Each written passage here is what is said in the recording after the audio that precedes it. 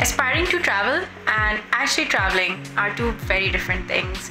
Often the assumption goes that people who travel all the time, they come from family money or they were rich to begin with. But let me tell you, that is not the case. Everybody who I have come across in my years of travel has cracked or created some system or situation of savings in their life.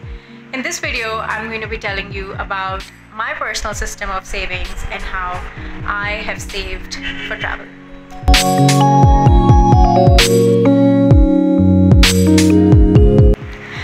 Number one, and I want you guys to highlight this one. The moment I used to get my monthly salary, I used to go to the bank and take out the planned chunk of savings, and I used to go buy dollars immediately.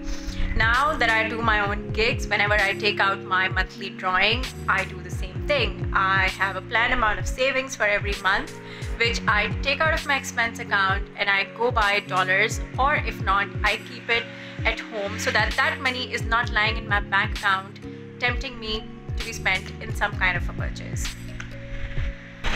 Number two, I always have my saving goal figured out, which means that I always know where do I want to go next. Even if I do not have a concrete plan of exactly when am I going to travel, for what duration, or to exactly how many cities or towns, but I always have a rough idea of the destination that I would want to go to next and how much amount of money will it cost me. This way I always have a concrete number in my mind.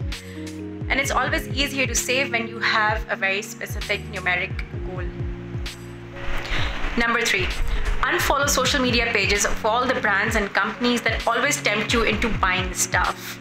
We are constantly bombarded with ads all the time we are on social media. Everybody wants to sell you something. But recently I came across an ad that made me pause. The ad said, "Save your money." And coincidentally, a few weeks later, I ended up partnering with them to bring you guys all this content on saving for travel, including this video. This money management app is called Udan, and if you put committee with your friends or family members, they help you digitize the entire committee management process. I genuinely find this to be a brilliant idea. You can set your savings goal, start a committee with your friends, log the payments, get reminders, and achieve your goals.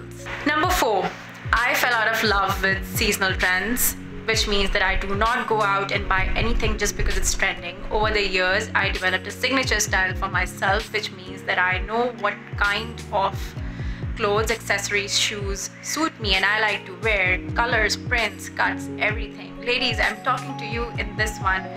These seasonal trends are created so that we can go buy weird shaped disposable pieces of clothing which we don't want to use or wear after that trend is over. Number five, I do not go out for expensive dinners every weekend just because it's a weekend and I want to have fun. I always keep a check on our expenses when we are socializing. Also, I do not order expensive lunches at work during weekdays either. Trust me, it saves up a big deal of money. Number six, updating technology. No, not for me.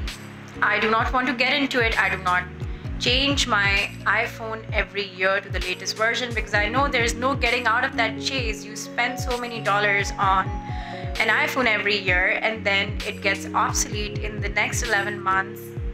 It has not lived its physical life and then it's time to change another one. Nope, I don't want to get into that because I feel like, honestly, if I'm spending $600, $700, $800, $900 on a piece of technology, it should last me more than a year. So I only change my phone when it breaks down or it has lived the course of its life, which is usually around 2.5 to 3 years plus for me. Number seven, I always keep a list of things I want to buy in my phone notes app. Anytime I feel an impulse to purchase something, I just write it down on that list and I see how quickly that list grows, but I don't have to really buy everything. It helps me become more intentional and conscious about the purchases I make. Also, it helps me prioritize the things that I really want to buy or the things that I want to prioritize for this month or this year without compromising on my savings goal.